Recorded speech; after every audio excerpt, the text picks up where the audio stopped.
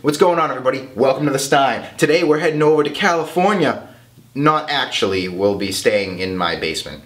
But the brewing company is in California. Of course, I'm talking about the Ballast Brewing Company. And we're going to be looking at their Indra Kunindra, which is a limited release. So watch the episode and then go buy the beer.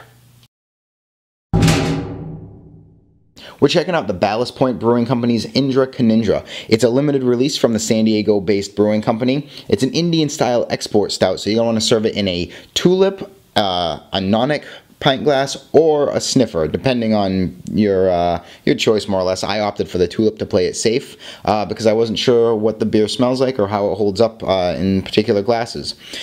This beer is 7% alcohol by volume. You're going to want to serve between 55 and 57 degrees. She pours like an oily brown color, really rich and heavy looking. As it fills the glass becomes pitch black, and it leaves this really dark brown head that is fairly thick, at least 2 finger widths. Probably could have spiked to 3 if I had poured a little more aggressively. And it's got some khaki color to it, but overall it's got this really nice like amberish brown color. The head settles fairly quickly and leaves some lacing on the glass and a really light lacing over the top of the beer. Alright, this beer is like nothing I've smelled before. It's kind of peppery.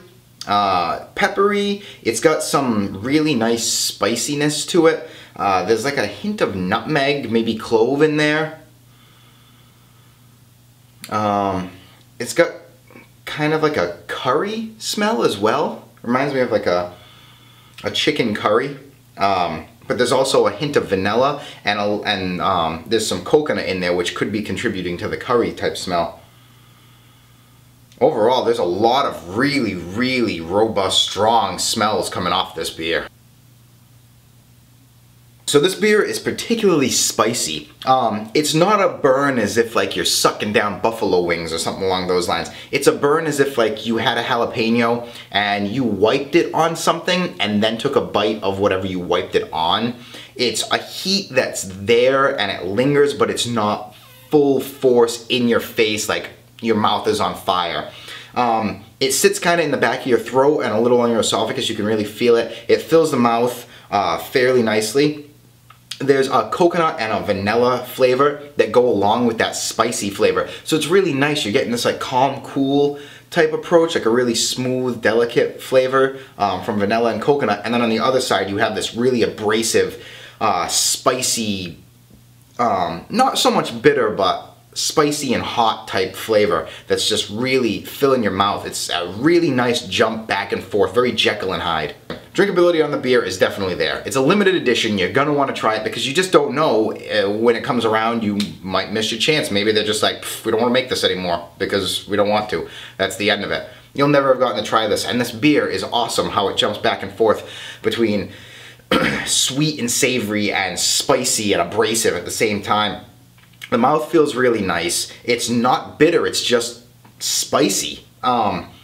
They suggest pairing it with like Kobe ribs or like coconut macaroons, which I could totally see because a coconut macaroon is only going to amplify that coconut vanilla flavor that's in the beer, and then you're going to wash it down and get that spiciness, that cloviness, that nutmegginess that's going to just push that coconut macaroon down into your stomach to be digested. So that's going to wrap it up for the Ballast Brewing Company's Indra Kunindra. An absolutely like awe-inspiring beer.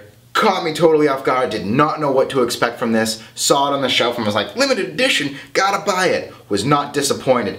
Great flavors, unique experience. Get out there, try this beer. There's an octopus on the front. I like octopuses. That was kind of the selling point for me, really.